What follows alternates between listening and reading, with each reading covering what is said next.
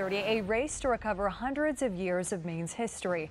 Archaeologists are working in Windham to dig up remains of a fort from the 1700s. But as CBS 13's Dan Lamparello shows us, they have to move quick before construction wipes out what's left. Along River Road in Windham, there's much more than construction going on here. This is a huge undertaking. State archaeologists just scratching the surface of one of Maine's forgotten forts. We didn't know that it was going to be here.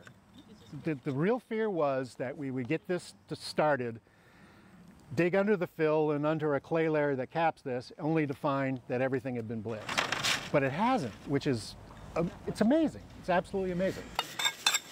The Maine Historical Preservation Commission says these are the remains of Province Fort, built during the colonial era to protect settlers from Native American attacks. From 1743 up until 1763, this was the frontier. This was a dangerous place to be. Just try to do some little thin layers here. The danger now, losing this piece of Maine's history for good. Take some of this out of here.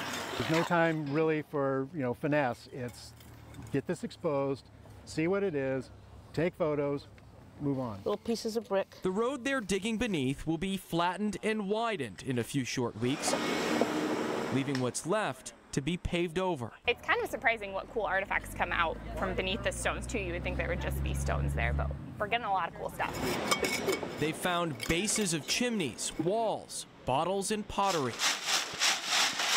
As they swiftly sift through what's left, there's plenty more to uncover. Whoa! In Windham, Dan Lamparello, CBS 13 News.